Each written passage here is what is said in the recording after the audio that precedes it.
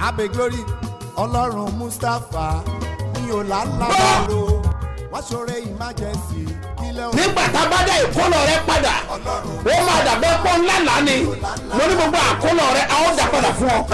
Tí gbogbo ẹ tó ń gbọ́ mi lẹ́nìí àsọtẹ́lẹ̀ àkọ́kọ́ tí mo rán jáde sí ayé rẹ nìyí o ti ń fa ìkorò sí inú ayé rẹ ní orúkọ Jésù lónìí àní lónìí lórúkọ Jésù ó yá parẹ́. Gbàdúrà fún gbogbo ẹ̀dá tó ń wò mí tó dẹ̀ ń gbọ́ mi lọ́wọ́lọ́wọ́ lórúkọ Jésù Ọlọ́run olùbùkún orí afẹ́bùkún fún ọ.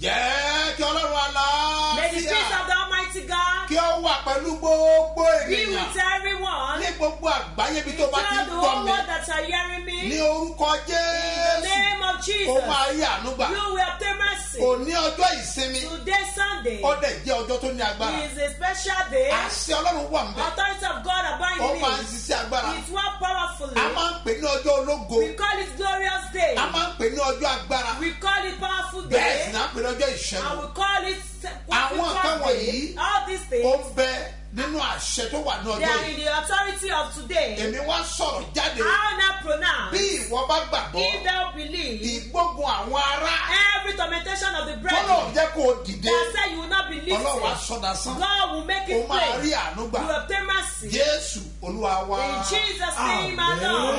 Orúkọ mi ò yí My padà. name changes not. Apostoli yìí The náà ni. apostle. Dr. SMO Mustapha JP Babasebioba láti ìjọ Seed of Christ Golden Church Land of Reality tí olùjọ á wà ní Gbáremú Ìdíòbí Airport area ní ìlú Ìbàdàn. Ọlọ́run alágbára tó ń ṣiṣẹ́ àmì àti iṣẹ́ ìyanu ńláńlá ní ṣe bí ọba headquarters. Your name is Yahweh, you are the miracle working God. Your name is Yahweh. Ó tún ti yá o. Orúkọ tó ń ṣiṣẹ́ àmì àti iṣẹ́ ìyanu ńláńlá. Yahweh lórúkọ ẹ̀. Ó tún máa jẹ́rìí ara ẹ̀. Nínú àwẹ̀ funfun àtàdúrà aláàdọ́ta ọjọ́. Tó ń wáyé níjọ Ọlọ́run Seed of Christ Golden Church Worldwide. Bí Apostle Dr. Semo Mustapha JP Babasebioba. Gbogbo ènìyàn tí ó yẹ máa bọ̀ ní Sebioba headquarter. Gbáremú Ìdíòbí Airport area Alákíá Ìbàdàn. Báwẹ̀ funfun àtàdúrà 50 days ṣe ń lọ lọ́wọ́. Àti ṣọ́ọ̀rù ní gbogbo Friday tó wà nú ẹ̀. Bẹ̀rẹ̀ ní Sunday January 16 títí wọ Sunday March 6 ọdún tuntun tá a wá yìí. Láago 8 òwúrọ̀ lójoojúmọ́. Lájọ máa pe Yahweh miracle working God sọ̀kalẹ̀. Kí ló tó fẹ́ kí Ọlọ́run ṣe fún ẹ jẹ́ kí alọ́dún tuntun tá a wá yìí. Ipò wo ló wù ọ́ láti wá? Àkàbà ògo tó ń gùn lọ́wọ́lọ́wọ́ ò gbọ́dọ̀ jábọ́. Orúkọ ńlá yẹn Yahweh máa dáhùn ìbéèrè wọn náà tó balẹ̀ wá. Orúkọ Jésù gbà bẹ́ẹ̀. Ẹ gbọ́ wọn ló wá Listen láti to the ẹnu voice mi. of God from me. Mo rán ọ̀rọ̀ jáde. I send out the word. Agbára tí mo ń gbógun tì The ọ́ power that wage one against látọjú àlá from your dream, látọjú oorun. from your sleep. Ọlọ́run olùṣẹ́gun. God the victorious. Ọlọ́run olùṣẹ́gun. God the victorious. Ó máa ṣẹ́gun fún ọ. Must give you Ó rí victory. àánú You gbà. obtain mercy. Jésù Olúwa wa. In Jesus' name, my Lord. Mo kàn máa ń fẹ́ láti máa gbàdúrà I just like to lójoojúmọ́ pray every day lórí ọ̀rọ̀ ogun tó máa ń tojú oorun àbójú àlá over the wọlé. problem, the battle that come through dream or Jésù sleep. pàápàá Even wípé Jesus himself gbọ́ ọmọ said, ènìyàn sùn when a man slept, ní ọ̀tá fi àrékèrèkè wọlé. his enemy come with a Ọwọ́ trick fún èpò sínú and àdìkámà. Ọdẹ mú ìrìnàjò ẹ̀ and embark on his own ọdẹ lọ. journey. Tọ́nà a gbọ́dọ̀ mọ́mọ́ gbàdúrà. We must pray always. We must not fail to pray every day. Pray Tí ayọ̀ till yín your yóò joy fi will kún. be full. Àpẹẹrẹ máa ń pọ̀. There are a lot of Nígbà tí ènìyàn bá illustrations sùn. when you sleep. Lára àpẹẹrẹ tí ẹnìkan fi Part of the ránṣẹ́. illustration that somebody said, Ìránṣẹ́ wípé this servant ó said, lóun rí pé he saw that òun bí ọmọ he tuntun. gave birth to a newborn baby in a dream. Ìyẹn pé sọ́nà méjì àbí mẹ́ta. Divided in three Ẹni tí ń categories. wojú Olúwa The fọ́mọ. one trusting God for Tó fruit bá of bí womb ọmọ lójú gave àlá. birth in a dream Kódà is not good. ìyẹn ni wípé That wọ́n means gbàdúrà you dáadáa should pray very kó well lè rí ọmọ yẹn bí. so that I can give birth to that child. Number 2. Elekeji, Àwọn tó yẹ pé wọ́n ti bímọ tẹ́lẹ̀. the people that they giving birth Tó before, bá lálàá pé àwọn bímọ. in the dream that they gave birth Kí in the wọ́n dream, gbàdúrà ààbò lórí they ọmọ should wọn. pray for protection over their children. Number 3. Ìkẹta, Béèyàn bá lálàá if you pé dream òun bímọ that you give birth lójú àlá in the tó bá jẹ́ dream, tí ọmọ rẹ̀ ti ń if the bímọ. person that the grandchildren Tó bá are rí giving bẹ́ẹ̀, birth, if it's like Ìyẹn that, nílò àdúrà that one dáadáa. also need prayer Bí very àwọn well. èyí nì. These are all these goals. ẹ jẹ́ kí n sọ àpẹẹrẹ fún yín. Let me now give you this example. ẹni ní This person said orí igi kaṣú they saw a cashew tree. lójú àlá. In the dream, ó wá rí àpẹẹrẹ méjìlá we rẹ̀. now saw two signs. àkọ́kọ́ The first one, ikán ti já apá kan the ìdí ẹ̀. termites have eaten part of àpẹẹrẹ it. kejì ni The pé second one is that èso ẹyọ kan ṣoṣo ló wà lórí it ẹ̀. was only a fruit that is on ọ̀dẹ̀ it. jábọ́ And it fell. wúmọ̀ yẹn dẹ̀ mú ẹyọ kan. And the woman picked that one fruit. máa bó Listen, ìwọ tọ́ ọba kíyèsí dáadáa. if you examine it very tọ́ ọba well, kíyèsí dáadáa. if you examine it, wàá rí i pé gẹ́gẹ́ bẹ́ẹ̀ you náà. will see that it is. ó ń fi àpẹẹrẹ hàn It wípé is ọ̀pàdé showing you that ọkùnrin you kan met a man. ó dúró dáadáa. He is very huge. ṣùgbọ́n But àìsàn kan ti wà lára ẹ̀. there's a sickness in his life. ó máa wá bí ọmọkùnrin kan fún. You will now give birth to a child for him, máa gbọ́ a son. ohun tó lébẹ̀ nìyí. This is what is out there. àìsàn yẹn ló wà gbàdúrà. It was that sickness that ó he mọ̀ now jẹ́ òun pray pamọ́ ìyẹn. so that it will not tí kill the òfin ní man. bí ọmọ That kejì. will not give birth to Torí second èso child kan for him ṣoṣo because it's just ló wà a lórí ẹ̀. fruit that is ìwọ on dẹ̀ it. ló kà fún. And he gave that so fruit to àpẹẹrẹ him. ní àwọn kan wọ̀nyí. All this one an example and nínú illustration ìmísí is Elédùmarè direction from the ní breath ìtumọ̀ rẹ̀ ti máa ń of wá. God. That is where the lórúkọ meaning comes Olúwa from. wàrà In the ànúgbà. name of God, you obtain mercy. ẹnìkan lóun rí ìránṣẹ́ Somebody ọlọ́run said he ọkùnrin saw a man of God is a ọkùnrin man. ìránṣẹ́ ọlọ́run And that man ó ló fọwọ́ kọ́ ọ he lọ́rùn. said he now hugged him. èyí ni dáa púpọ̀. This one is good. pé ikọ̀ ọlọ́run bá fọ́ kọ́ If a man of God èyí hugged you in ó your dára dream is púpọ̀ so ó dára good. púpọ̀. It's very good. I pray. gbogbo ẹ tó ń gbọ́ mi. Everyone hearing me. ìran ayọ̀ tó wà That níwájú vision rẹ̀ of joy ó before máa you ṣẹ mọ́ ọ will lára. be fulfilled. ogun ò ní jà wá Battle lára. will not torment bẹ́ẹ̀ ni you. yóò rí. So shall it Jésù be. Olúwa wa. In Jesus' name, my Lord. màá fẹ́ kó farabalẹ̀ dáadáa. I want you to wait patiently. mo fẹ́ sọ ọ̀rọ̀ mẹ́ta I want to say three things tí mo lè fẹ́ kó múra láti that gbàdúrà I yìí. want you to pray over it very well. sórí ilé ayé tá a wà yìí. This world that we are ó jẹ́ ibi tó ní agbára. is where it's so tough, ibi tí ogun gbà dìde máa where pọ̀. battle rise up at so many. ṣùgbọ́n Bẹ́ẹ̀. tó o bá lè gbẹ́kẹ̀lé nínú If Jésù. you trust in God, ẹgbọ́n orin yìí. listen to this song. ìgbàgbọ́ nínú Jésù kì í lójú tì ní. Gbàgbọ́ nínú Jésù, kì í dojú tì ní. Ẹni tó bá ti ní gbàgbọ́, àlàáfíà ni àlàáfíà lórí ayé rẹ̀ o. àlàáfíà ni Àlàáfíà lórí ọkọ rẹ̀ o. àlàáfíà ni Àlàáfíà lórí aya rẹ̀ o. àlàáfíà ni Àlàáfíà lórí ọmọ rẹ̀ o. àlàáfíà ni ọba nígbàgbọ́ If you have faith nínú Jésù in Jesus, tẹ́ òkè ni. or àrídájú ni. sọrí kí n tó lè gbé ọ̀rọ̀ ènìyàn rù. For me to trust in somebody láti máa sọ fún gbogbo and to ènìyàn. proclaim to everybody, ọ̀yẹ́ kọ́ mọ̀ pé you're supposed to know mo that ti dán wò. I have tried Mo lè rí it. pé I have tested it and mo seen rí that Olúwa. it is torí good. bá láyé tó wà yìí. Because this one that you tí n bá are, sọ fún ẹ pé ogun máa if tán. I tell you the battle will be vanished, ajẹ́ mo ti bẹ̀rẹ̀ sí ń tàn that wọ́n means jẹ. I begin to deceive you. dẹ́ẹ̀nì kẹ́ni bá sọ fún ọ pé If anybody tells you láyé tó that wà yìí o this one that you ogun máa tán are, pátápátá. the battle will vanish, ènìyàn ń tàn ọ́. that person is ṣùgbọ́n severe. ìgbẹ́kẹ̀lé wa nínú But rẹ̀ pé our trust in God is ó there, ní nínú ayé o that in the ẹ ó world rí you ìpọ́njú. will face tribulation, Ṣùgbọ́n but mo ti ṣẹ́gun we are ayé. good share have conquered the Mo world ti for you. ṣẹ́gun ayé. I have conquered the world tó for nínú you. àwọn ìgbógun tó wà láyé. Part of the tormentation that are in life, ìkan wà tó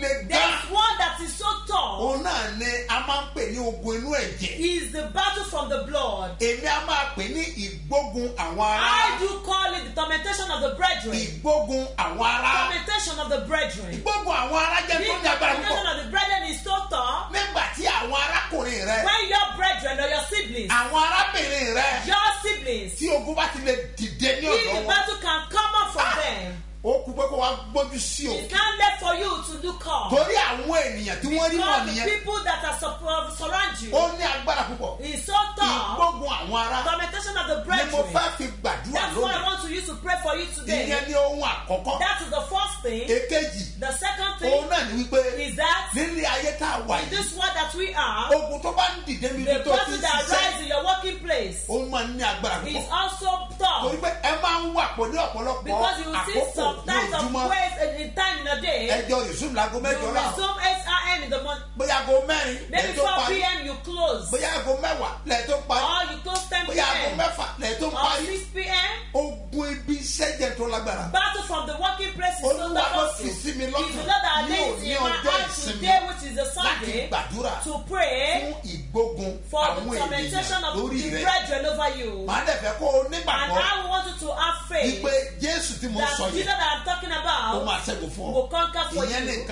That's the thought that I want to tell you. I am telling you the battles that are very close to one, that are very, very close to you. Listen to me.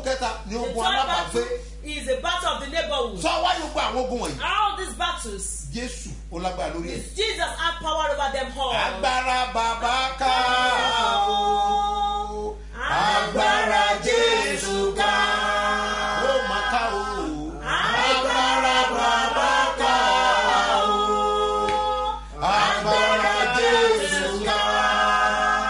Gbogbo ìṣòro tó wà láyé mi o. Agbára Jésù ká. Ó nílò kó gbàgbọ́. You need for you to believe. Ogun dìde sí Joseph. Battle arise for Joseph. Ìbọ̀lógún ti dìde. Where does the battle arise? Lọ́dọ̀ àwọn ará. From his brethren. Ọ̀dọ̀ àwọn ará. From his siblings. Àwọn nǹkan wọ̀nyẹn dẹ̀ ti ń ṣẹlẹ̀ títí tí o ní. And all these things are still happening to today. Ẹ rí pé nínú láàárín àwọn arákùnrin. You will see the hearts of the brethren. Nínú ìjọ. In the church. Ogun máa wà náà. Battle there is battle there. Kò tún yà yẹn nù. It does not surprise you. Nínú ìjọ. In the church of God. Ogun máa ń dìde. Battle do arise. Láàárín àwọn ikọ̀ Ọlọ́run. As of men of God. Ogun tún máa ń dìde. Battle do arise. Láàárín àwọn general. Out of the generals. Ogun máa ń dìde. Battle will come on. Hey, báwo la fẹ́ ṣe? How are we going to go about it? Níbo là ń lọ gan? Where are we heading to? Tógun bá jà láti ìpínlẹ̀. If battle that come from the foundation and now come to the GOs. Mo wá fẹ́ bèrè pé. And I want to ask. Ibo ni à ń lọ gan? Where are we heading to? Ibo ni à ń lọ? Kí là ń lé gan? Where are we heading to? What are we pursuing? Ó mì pé kì í tiẹ̀ wá ṣe inú ọgbà àjàrà kan náà. It means that no, we are not working in the same vineyard again. Wọ́n bá jẹ́ inú ọgbà àjàrà kan náà. If in the same vineyard. Kò yẹ kí ìgbógun lè wà láàárín. There's not supposed to be brethren from GOs. But ó ń ṣẹlẹ̀ báyìí. It's happening now. Olúwa mi. My God. Olúwa mi. My God. Ẹ wá bójú wọlẹ̀. Look down. Ẹ bójú wọlẹ̀. Look down. Ẹ bójú wọlẹ̀. Look down. Ẹ bójú wọlẹ̀. Look down. Ẹ wá gba àwọn àyànfẹ́ yìí. And save your beloved. Olúwa ẹ gba àwọn àyànfẹ́ yìí. God save your beloved. Wọ́n fẹ́ gbàdúrà fún àwọn èèyàn lórí ìgbógun àwọn ará. Tormentation of the brethren. Àwọn ará tó ń gbógun tì ọ́. The brethren that are watching one against you, I don't know them. Ṣùgbọ́n mo kàn fẹ́ kọ́ gbàgbọ́. But I just want you to believe. Because I want to send out authority. If you believe that the one talking to you, the one that told me that I should pray for you today over the tormentation of the brethren, in the name of Jesus, will conquer for you today. In church, no matter the church that you went to pray today, the prayer that all the pastor will pray for you, you be answered in Jesus' name. You'll be free from battle. Jesus, we are praying to you. You will see Jesus physically, and it is well with you. I want you to thank the Lord who wants to move into prayer, and I want you to pray because you will overcome. Ọlọ́run alágbára tó ń ṣiṣẹ́ àmì àti iṣẹ́ ìyanu ńláńlá ní ṣe bí ọba headquarters. Your name is Yahweh.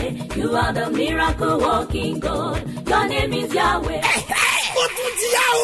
Orúkọ tó ń ṣiṣẹ́ àmì àti iṣẹ́ ìyanu ńláńlá. Yahweh lórúkọ ẹ̀. Ó tún máa jẹ́rìí ara ẹ̀. Nínú àwẹ̀ funfun àtàdúrà láàdọ́ta ọjọ́. Tó ń wáyé níjọ Ọlọ́run Seed of Christ Golden Church Worldwide. Bí Apostle Dr. Semo Mustapha J.B. Babasebioba.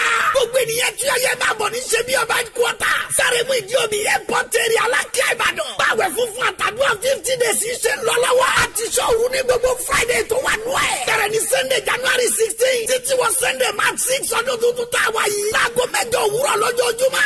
Lájọ máa pe Yahweh Miracle Working God sọ̀kalẹ̀. Kí ló tó fẹ́ kí Ọlọ́run ṣe fún ẹ kíákíá lọ́dún tuntun tá a wá yìí. Ipò wo ló wù ọ́ láti wá? Àkàbà ògo tó ń gùn lọ́wọ́lọ́wọ́ ò gbọ́dọ̀ jábọ́. Orúkọ ńlá yẹn Yahweh máa dáhùn ìbéèrè wọn náà tó balẹ̀ wá. Orúkọ Jésù gbà bẹ́ẹ̀. Oh yes. Ìgbàgbọ́ mi dúró lórí ẹ̀jẹ̀ àgbo dòdò Jésù. Mo gbẹ̀gbẹ́ lóhùn kan lẹ́yìn òru. Kọ́lá Jésù mo dúró lé. Mo dúró lé ojú olè gbígbà pàtàkì.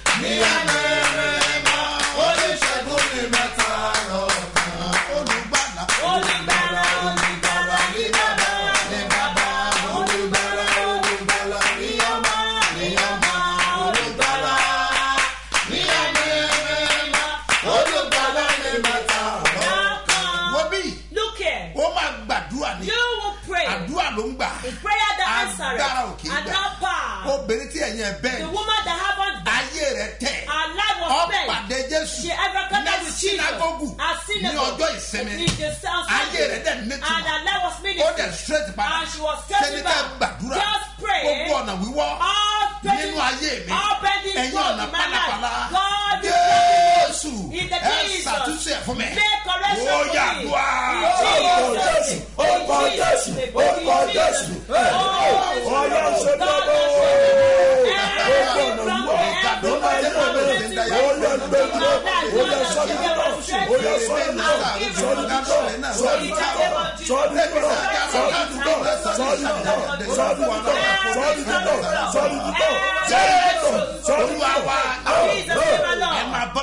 You talk to God. Prayer that answers. Not power. Those of you are faithful. Please share this program. You will shout loud. Every temptation of the brethren, every temptation of the brethren that is playing my God is gracious.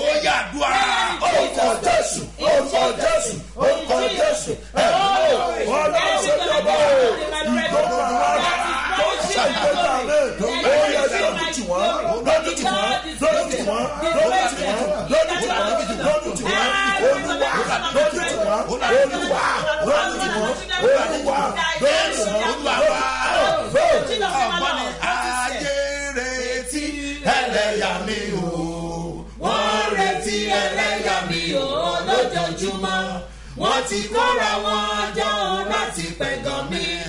Wọ́n ní mi ọmọdúnlé àdúrà lójoojúmọ́. Bọ́rí mi lọ́nà ilé àdúrà wọn máa pẹ̀gàn mi. Wọ́n ló tún ti ń lọ. Wọ́n tún máa wí pé bàbá àdúrà rọra mi àgbẹ̀sẹ̀. Èmi náà ń bá wí yẹn o Ọlọ́run mi. Ṣó wa máa wọ̀ mí níran. Máa jẹ́ kọ́gùn wáyé bò mí mọ́lẹ̀.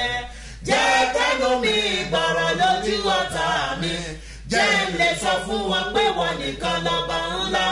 Lójú ọ̀lẹ́gàn bàbá pọ́n mi lé. Lójú wọn dákun dá mi lọ́lá lọ́pọ̀lọpọ̀. Èyí ni mo fẹ́ Ọlọ́run mi.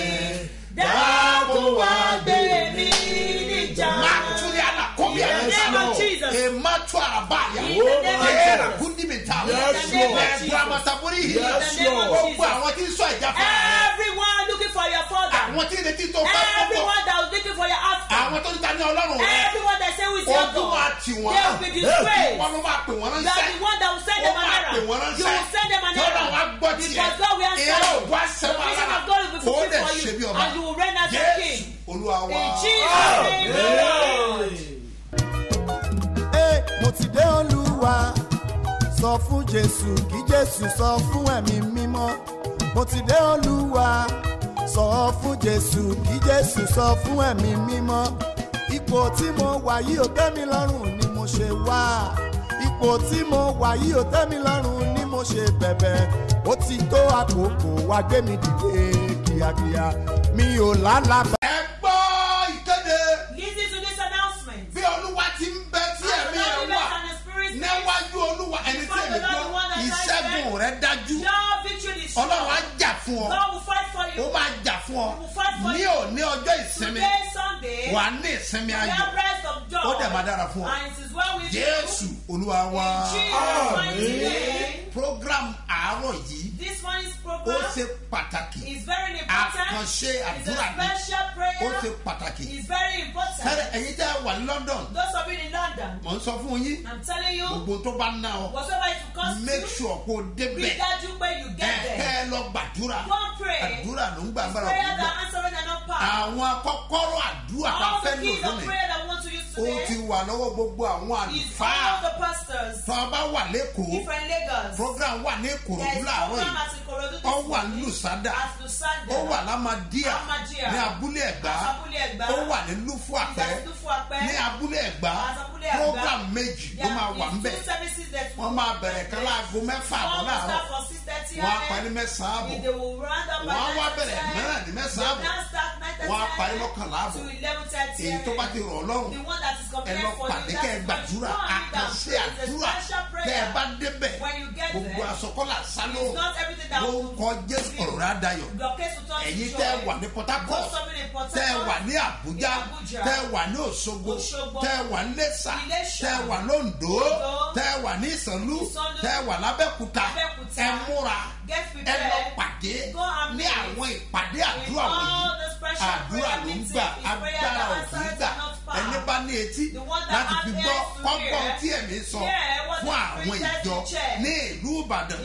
Program wà ní Àpáta, ó wà Sókà, ó wà nínú Lọ́yọ̀, ó wà Lápẹtẹ, ó wà Yemẹtu, ó wà Muslim Lógbèrè, ó wà ní Àbáodò, ní Wonderland, ó wà ń bẹ̀ láàárọ̀ yìí, ó wà ní Ọmí Àdìó, ó wà ní Ọlọ́mọ, ó dẹ̀ wà ní Olódó. Bákan náà, ó wà ní headquarters. Tèmi máa ní agbára àkànṣe àdúrà ni. Ẹ wá gbọ́ mi dáadáa. Sórí láàárọ̀ yìí tó o bá ti ń bọ̀. Ohun kan tó ṣe pàtàkì ní kò gbàgbọ́. Tó o bá ti gbàgbọ́. Kankan bẹ́ẹ̀ tá a pè ní sẹ́ wòlíì. Ká sí ojú ẹ̀sẹ̀ olónìí. Wàá mọ̀ pé ènìyàn nínú ìṣẹ́gun. Béèyàn bá ti rí ìṣẹ́gun gbà. Ẹ gbọ́ mi dáadáa. Tó o bá ń gbàdúrà. Ó máa dàbẹ́ pé kò máa dúrà gbà. Tó o bá ń ṣọ́gù. Á dàbẹ́ pé kò máa ṣe. Àmọ́ èmi fọ́ sọ̀yà. Nínú Jésù ẹni tó rán mi níṣẹ́. Ogun ayé rẹ̀ máa wọlẹ̀. Pátápátá lórúkọ Jésù. Ó máa wọlẹ̀. Ọ̀dẹ̀ ní gbérímọ́ lórúkọ Jésù. Lónìí gẹ́gẹ́ bí àdéhùn mi, àwọn tó bá dé headquarters kíákíá láàárọ̀ yìí, tó bá dé headquarters kíákíá láàárọ̀ yìí, omi tí mo promise yẹn, tó bá ti dé wọ́n á fi fún wọn. Èèyàn 2,000 tó kọ́ dé, wọ́n á gbọ́ omi tí wọ́n lọ fẹ́. Gàrú ọdí àmọ̀tẹ́bí gàrú òòṣà, ọ̀pádà sẹ́ni, ọwọ́ jà, agbára Ọlọ́run, ó máa kó ọyọ́ ní ogun ayé rẹ̀, wàá dẹ̀ borí, yóò dẹ̀ dára fún ọ. Àwọn táwọn lọ́jọ́ dání, ẹ kú múra o. Àti múra lé ẹ̀bí ẹ̀. Ẹ̀yin tẹ́ ẹ fẹ́ bẹ̀rẹ̀ Bible school. Ẹ kú múra ọ̀dì 1 ló máa bẹ̀rẹ̀ ní February. Lórúkọ Jésù ọ̀rọ̀ rẹ̀ á dayọ̀. Wàá dẹ̀ ṣe bí ọba. Mo ní wàá ṣe bí ọba. Mo ní wàá ṣe bí ọba. Ẹ má gbàgbé o. Ẹ má gbàgbé. Iṣẹ́ ṣúgà tá à ń bá bọ̀. Òní la máa parí ẹ̀. A ó parí ẹ̀ lélẹ̀. O lè jẹ́ ń bẹ̀. O dẹ̀ lè jù sínú omi ìwẹ̀ nínú ẹ̀. O parí nìyẹn. Tó bá ń bọ̀ nílé ìjọsìn ẹni branch tó bá fẹ́ lọ má gbàgbé o láti mú ṣúgà dání ó ṣe pàtàkì tọ́lọ́ bá fi sí ọlọ́kàn láti ṣe kọ́hún fún iṣẹ́ ìrìnsẹ́ yìí o fẹ́ ṣe ìdámẹ́wàá rẹ ní òní ọjọ́ ìsinmi àbò o fẹ́ san rẹ kọ nọ́mbà ìsílẹ̀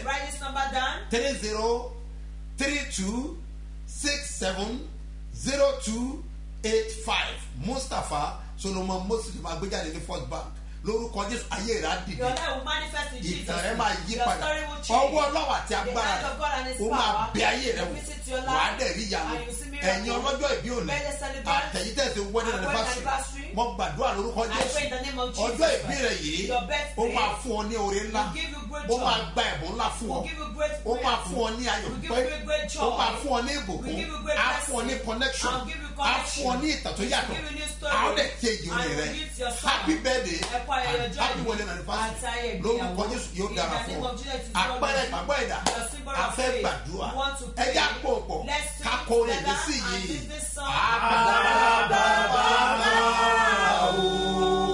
agbára Jésù ká ó máa ká o agbára bàbá ká agbára Jésù ká gbogbo ìṣòro tó wà láyé mi o agbára Jésù ká.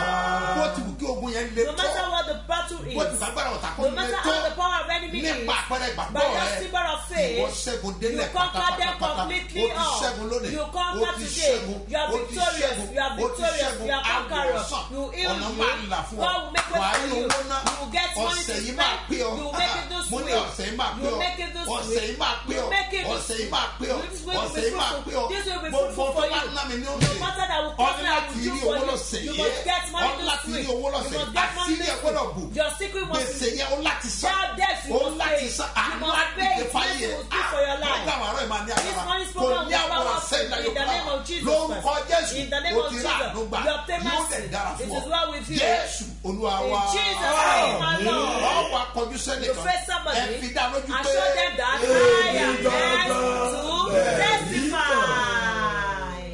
Ọlọ́run alágbára tó ń ṣiṣẹ́ àmì àti iṣẹ́ ìyanu ńláńlá ní ṣe bí ọba headquarters. Your name is Yahweh, you are the miracle working God. Your name is Yahweh. Ó tún ti yá o. Orúkọ tó ń ṣiṣẹ́ àmì àti iṣẹ́ ìyanu ńláńlá. Yahweh lórúkọ ẹ̀. Ó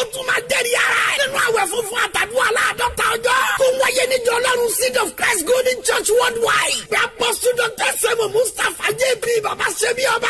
Gbogbo ènìyàn tí ó yẹ máa bọ̀ ní Sebioba headquarter. Sáré mú ìdí omi airport area Alákíá Ìbàdàn. Báwẹ̀ funfun àtàdúrà 50 days ṣe ń lọ lọ́wọ́. Àti sọ́ọ̀rù ní gbogbo Friday tó wà nú ẹ̀. Bẹ̀rẹ̀ ní Sunday January 16. Títí wọ Sunday March 6 ọdún tuntun tá a wá yìí. Láago 8 òwúrọ̀ lójoojúmọ́. Lájọ máa pe Yahweh Miracle Working God sọ̀kalẹ̀. Kí ló tó fẹ́ kí Ọlọ́run ṣe fún ẹ kẹ́kẹ́ alọ́dún tuntun tá a wá yìí. Ipò wo ló wù ọ́ láti wá? Àkàbà ògo tó ń gùn lọ́wọ́lọ́wọ́ ò gbọ́dọ̀ jábọ́. Orúkọ ńlá yẹn Yahweh máa dáhùn ìbéèrè wọn náà tó